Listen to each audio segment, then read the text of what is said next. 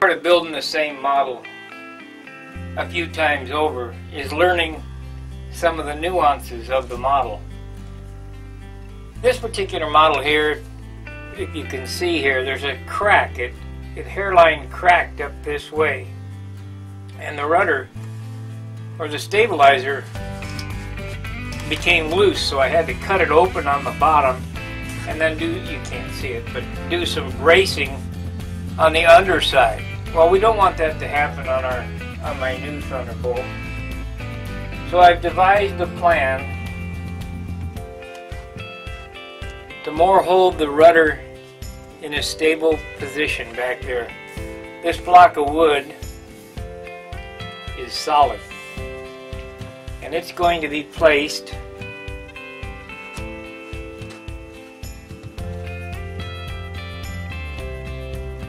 on the elevator stabilizer, just like that. Turn this camera.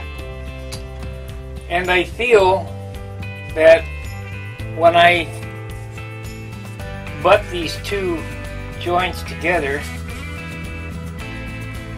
and glue them, it will hold this better, I hope.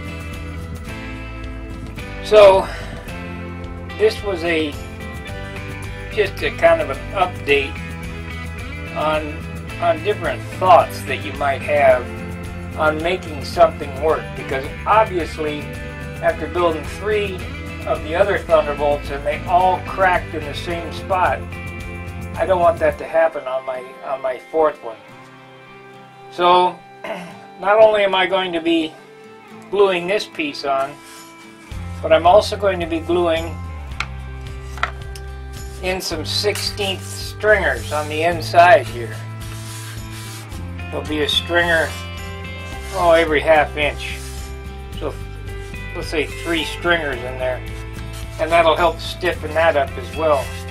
And then I probably will put some carbon fiber over the top too. Now the problem is you can't get so much stuff back here that it weighs a ton, because I'm not looking for this to be a really light model, to be honest with you, because we're at 30 ounces as it sits right here with no paint on it. So I only have, if it gets to 40 ounces finished, that's a 60-ounce model. So anything over 40 ounces,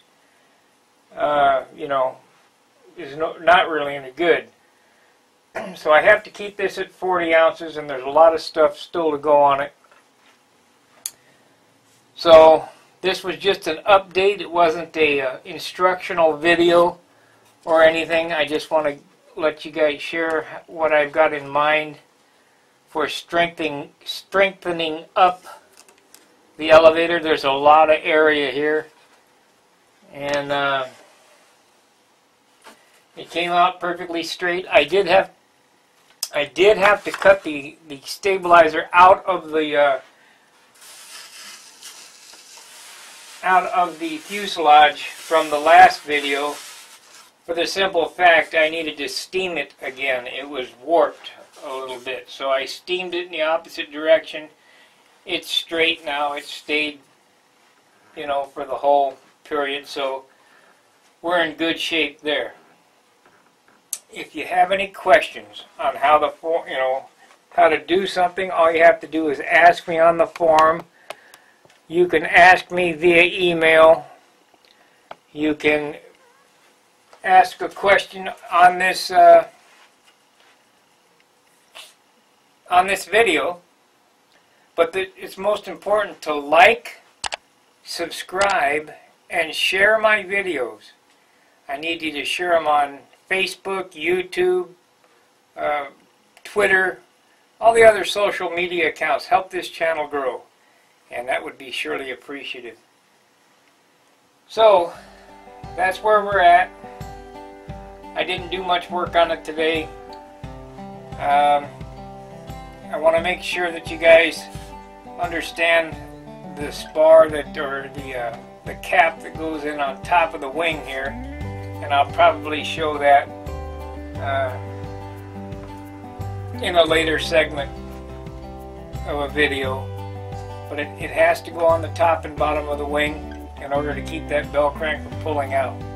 And that includes the same with the beam wing that I just built and all other wings. The most important part is the locator between the fuselage sides. You will never pull the bell crank out of an airplane that way.